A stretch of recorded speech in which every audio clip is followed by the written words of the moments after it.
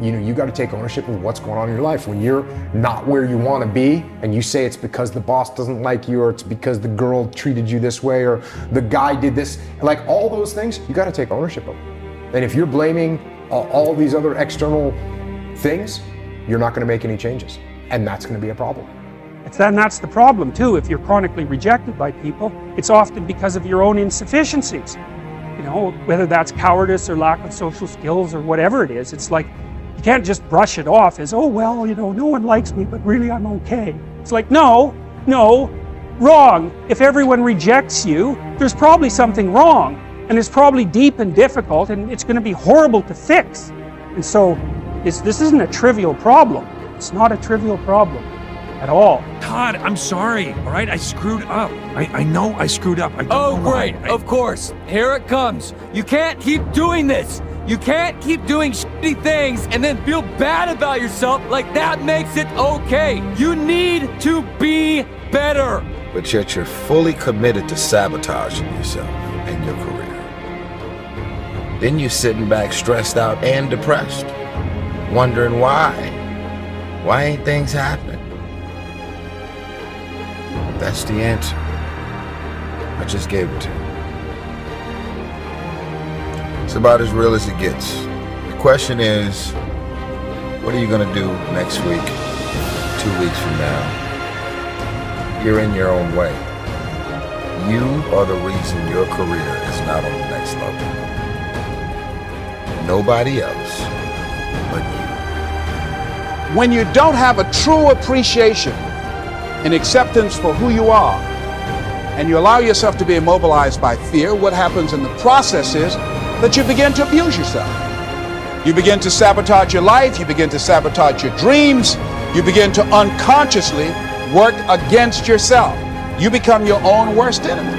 So what do you do about that? Well, you begin to realize that your dream and your gifts have so much meaning and so much value for you till your hunger for them will begin to push you past the fear.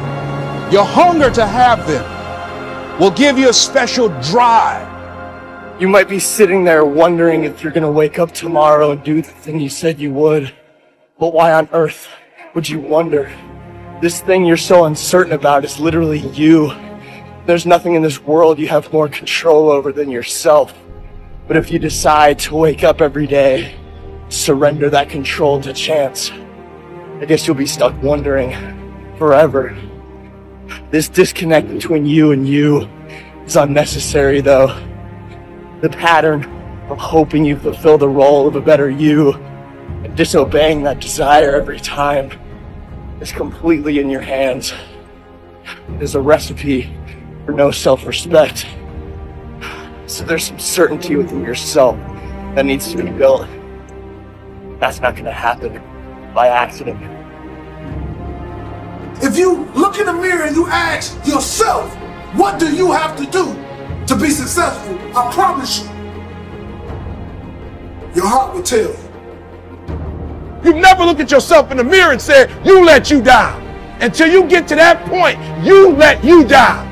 You're not brave enough. You want to put it on somebody else. The reason why I'm not successful is because of my boss. Have you ever looked at yourself in the mirror and said, I'm not getting up on time.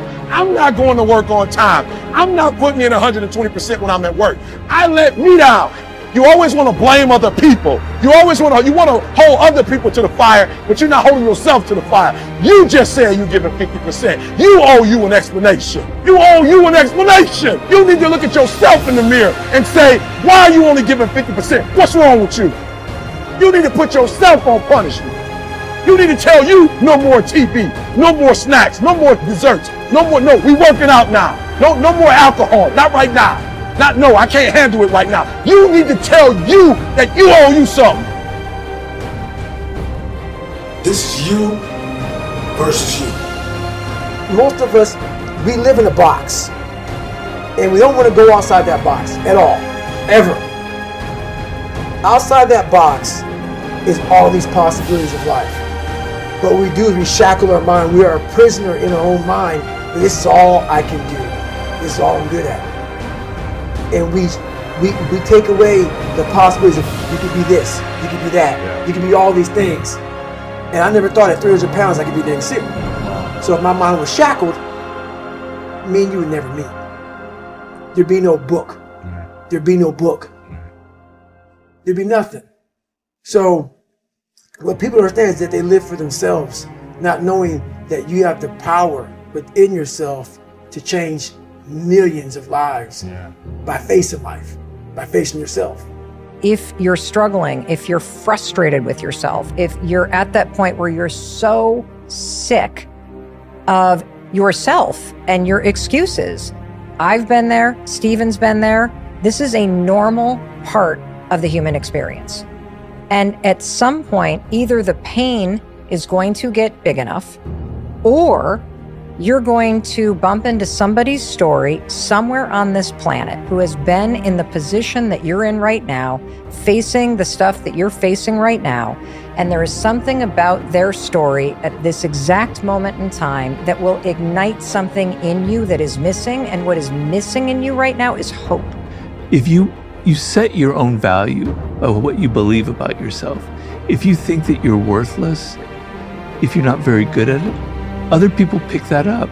It doesn't matter what lifestyle you have. It doesn't matter what walk of life you have. No matter what you do, if you allow excuses to tell you what to do, then ultimately the excuses have more control of you than what you have of yourself. So get up, work hard, put some effort into what you want out of life, because all you have is you. All you have is what you have inside. Don't wait for somebody to tell you what to do. You know what you need to do. Get out there and get it done. Because that's ultimately what it's going to take. You have to have the courage, the will, and everything you have inside to get to the level and beyond the level you want to be. Life does not stop until they put you on the ground, my friend. Strong mind is a catalyst for change. When you see the best athletes in the world either perform really well or, on the other hand, completely bomb out, it's because of that muscle that lives between the ears. It's interesting to me that the comfortable route is seen as the safest path, but the undeniable disappointment that comes from giving up the ideals of the true self doesn't seem so safe to me. Don't indulge in the comfort that comes before effort, because that comfort is nothing but a lie. So what kinds of things, what kinds of thoughts are you feeding your consciousness? What kind of things are you putting in your mind that will enable you to either move forward or to justify why you're staying where you are? What really breaks my heart is how stuck people are.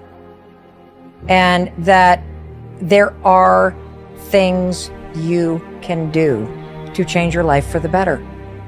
And if you don't have hope, and you don't have this breakthrough where you have, for just a millisecond, this insight where you go, well, what if things did work out? If you don't have that moment, most people stay so stuck in resignation. So it's time to come face to face with pain. Look yourself in the mirror and ask yourself, how much more can you take? Because what hurt you, what tried to cripple you and kill you only made you stronger. You have the capacity to whatever comes up, to handle it, to face it. And rather than feeling powerless, you begin to feel powerful. My content creators, my entrepreneurs, my musicians, come on, my keynote speakers, my captains of industries, my CEOs, from the captain to the cashier, there is more in you. Stay-at-home father, stay-at-home mother, lawyer, doctor, hygienist, author. I don't know who you are, where you're from, but there's more in you. You may be hurting, maybe dying on the inside, but you still got life left.